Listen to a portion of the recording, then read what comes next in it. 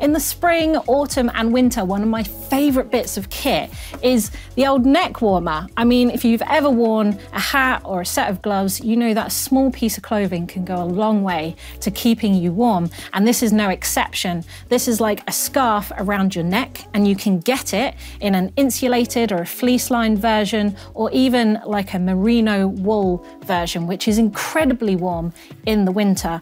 And the best thing about these things is that you can turn them into hats as well. So when you stop off at the cafe, you can put on a little skull cap and hide your helmet hair, or just keep you warm.